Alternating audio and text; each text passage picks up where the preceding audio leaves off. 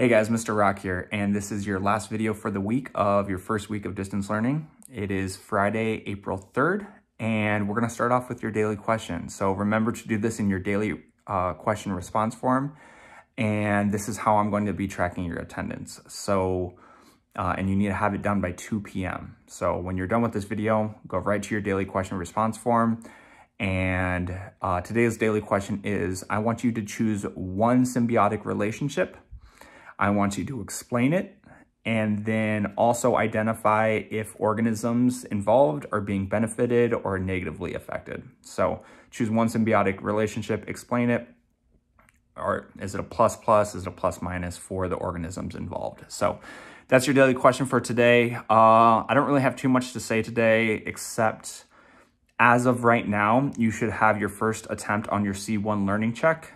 You should have your short answer response submitted.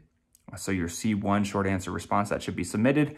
And as of right now, you should also have your ecology review done on a separate sheet of paper. And we're gonna be turning in all of the reviews when we come back to school.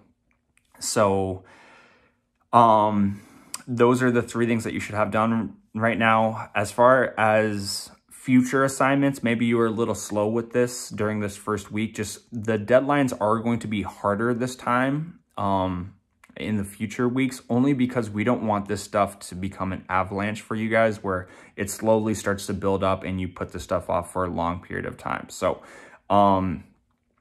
starting next week, your short answer responses and your learning checks are going to have hard deadlines, and you need to get them done before the next day's class. So if we have class on Tuesday, you need to get your work done on Tuesday before Thursday. So Wednesday night at 11:59. So that's just a heads up with late work in the future.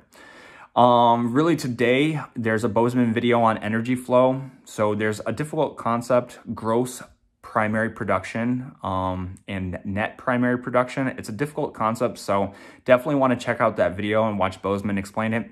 And then you just need to take your C2 communities and ecosystem notes. So that's really all I have for you today, guys. Enjoy your weekend, stay healthy, and I'll see you guys on Tuesday.